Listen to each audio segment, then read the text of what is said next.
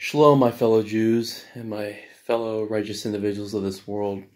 So anyway, I want to make a brief video explaining why both the Reform and Conservative movements and much of the secular world today has not only abandoned Judaism, but has misinterpreted what the Torah has actually said. Now, I should make note, I'm not Orthodox, for a variety of reasons. I'll get into that. But as far as this, I'm just Jewish. I can say, I'm a Jew. I don't label myself. But as far as what the Reform and Conservative movements have endorsed, they have endorsed many abominations of Torah. The two main things, as far as general categories of abominations, are prohibitions regarding ritualistic mitzvot, and then, of course, moral mitzvot, how to be pure, how to have kedusha, or holiness, as we call it in Judaism. So the question becomes, what kind of things do they endorse? Well, first of all, we have to understand the Reform movement really started all this. The Conservative movement just sort of adopts some of the things over time. But some of the moral things I should start off with, because they're the more serious ones. Some things are endorsing that intermarrying is okay. Gay marriage is okay. Sex before marriage is okay. Gay marriage ceremonies are okay. Having sex with a gay person is okay. If you being gay, you having sex with the same gender, it's not okay, and it's against what God says. How do we know this? Well, in Parsha Bereshit, or Parsha Genesis, the first Parsha of the Sefer Torah, the Torah scroll, God says, "Be fruitful and multiply." But right after, God actually says in explicit language in the Hebrew, I apologize. God says, "Be fruitful and multiply" explicitly in the Hebrew after he says, "I've created male and female in my image." So basically it's implying God is saying, I create us in his image, allowing us to be, to have the mitzvah, the commandment to be fruitful and multiply. So every Jewish source confirms that, touches upon this, confirms that marriage is only between a Jewish man and a Jewish woman, and same with sex. It's only between a Jewish man and a Jewish woman in Judaism, obviously, because obviously Gentiles, they're non-Jews. They obviously have the mitzvah and commandment to do that. But so those are the moral things. Simply put, I shouldn't even call it ritualistic, but the things that are more like Jewish based, like for neshama, or Jewish soul, as we call it in Judaism. Some things that we have to understand is that the Reform movement started this endorsement of this pick and choose attitude. If you don't feel like doing something, you don't have to. So it's saying breaking Shabbat is okay. Saying breaking Yom Tov is okay. For example, Yom Kippur and Pesach or Sukkot. Saying it's okay to not keep kosher, even if you have an abundance of kosher food around you.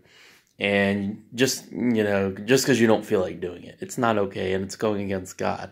Now, it's one thing if, you're barely having enough food to survive and you got to have non-kosher food, and it's another thing if, you have to work and that's the only way you'll live, or, you have to work on Shabbat, okay. But in most of these cases, it's more than possible to keep kosher. It's more than possible, at least to a certain extent. People can make an effort. It's definitely more than possible to keep Shabbos in a lot of cases. But forgetting about if it's possible. The problem is not if it's possible or not. The problem is that the Reform and Conservative movements in recent years have endorsed that it's okay to publicly desecrate Shabbos. Much more the Reform movements, although some conservative leaders are saying the same thing. But the question becomes, how did this come about? Well, what we have to understand is that the Reform movement endorsed this idea that the Torah is not divine, and God forbid, the Torah is not from God, God forbid, And of course that's not true. The Torah is divine, the Torah is from God. When people have this mindset, it gives people the idea that they can just pick and choose whatever they want. And Shabbos isn't holy, and Shabbos you can just do whatever. So a lot of Reform Jews and some growing number of conservative Jews, they just think, well, on Shabbos I can hold a job, and it'll be okay as long as I find meaning in the job or something like that. I can buy and sell on Shabbos and it's okay, I can go out to eat and go to the gym on Shabbos. It's not okay, and it is a desecration of Shabbat, and it's a desecration of God's name. And in my opinion, in many ways, it's even more of a desecration of God's name for leaders to be telling people this, especially the leaders who know what they're doing. I understand people are raised in the Reform movement or whatever, but so now I'm going to get into very briefly why I'm not Orthodox. What we have to understand is that in Judaism, there's the written Torah, the Torah Shebichtav, and the oral Torah, or the Torah Sheba'al Peh. Torah Shebichtav and the Torah Sheba'al Peh. The written Torah just sort of had, the commandments we need to do. The oral Torah explains those commandments in much more detail and expounds upon those commandments. Now, the Talmud, the oral law was put into writing because it became harder and harder for Jews to be able to, if we fear that the oral law would be forgotten. So much of it was put into the Talmud. The thing is, the Orthodox have misinterpreted that the Talmud is divine when it's really just written down. Although there are a lot of divine principles in it, it's not divine. But the reason I'm not Orthodox is because the Orthodox have added many things to Torah and claim it's divine, citing things from the Talmud, citing things from recent books like 400 years ago, and that's the problem because I shouldn't say problem, but that's the reason I'm not Orthodox, because I don't believe in saying everything in the Talmud we have to view as like halacha or Jewish law, as we call it. Everything in the Talmud is not. There's allegory in the Talmud, as you all may know. For example, Masechet Pesach, Tractate Pesach, there's mentioning of evil spirits, evil angels, potions, healing kinds of sicknesses, and I think other parts of the Talmud. I don't know about Tractate Pesach, Passover, but the important thing to remember is that the Talmud has a lot of allegories that are not, really meant to be taken as Jewish law. But I should add, there are divine traditions passed down orally from Mount Sinai that are given in Mount Sinai. But again, just because it's in the Talmud doesn't mean it's divine. Nevertheless, we need the Talmud for things like the Hebrew calendar, how to write a Torah scroll, kosher slaughter, how to keep Shabbat, how to keep Yom Tov, how to rest on Shabbat, how to rest on Yom Tov. Laws of modesty are mentioned to a good deal. And there's also the view they have, especially on things like the Code of Jewish Law, the Shulchan Aruch. It's not divine, and it really just kind of summarizes things just like the Rambam or Maimonides or any Jewish commentator would. But it has a lot of laws that are just added that unfortunately Jews have incorporated and viewed as Torah law. For example, I know with 100% certainty that not everything is to be taken literally in the Talmud, and that it's not necessary to wear a head covering if you're a male. It's not necessary to to dress one way, and then there's other things too.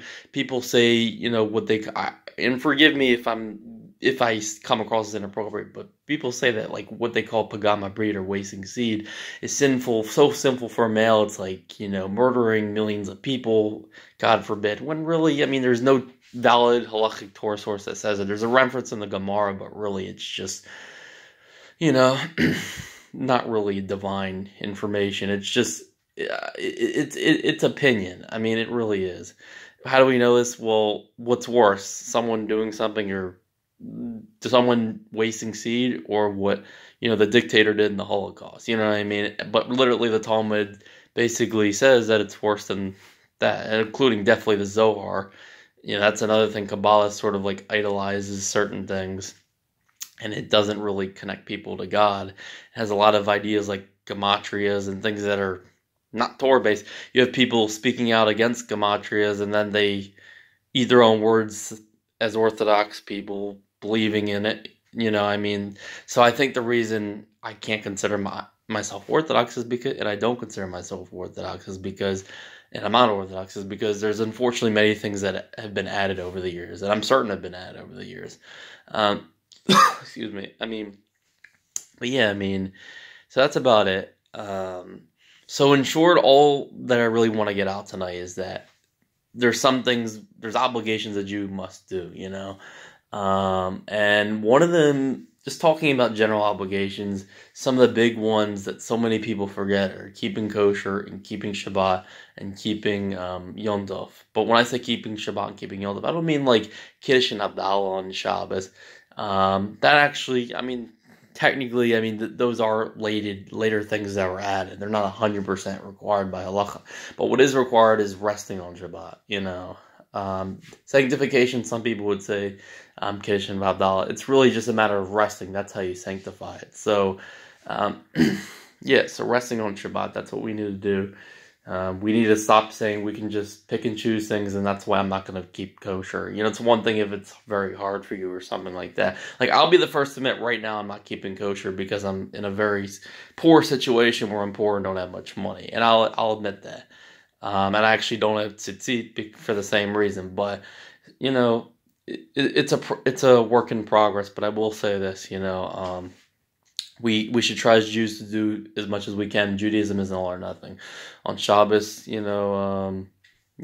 some nice meals, before Shabbos. Maybe put them in a slow cooker, something to keep it warm so you don't violate the prohibition of, cooking on Shabbat. But yeah, besides that, and I should also point out the Orthodox people are very nice, loving people. I live in an Orthodox neighborhood in Baltimore, and there's very loving Orthodox Jews there who invite me over for Shabbat meals on Shabbos, who are kind, loving. The thing I didn't like about everything, not them specifically per se, but just everything, was that it didn't seem like there was a sense of acceptance. If you did something a little differently, you weren't accepted, you know what I mean? Like, if you dressed a little differently and didn't wear a head covering one day, you forgot your yarmulke, blew off in the wind, and, they saw you breaking Shabbat, although they should confront you, it wouldn't be even that. It would actually be like, just like they wouldn't want to talk to you, you know what I mean? Even if you did it, like you had to go to the hospital or something.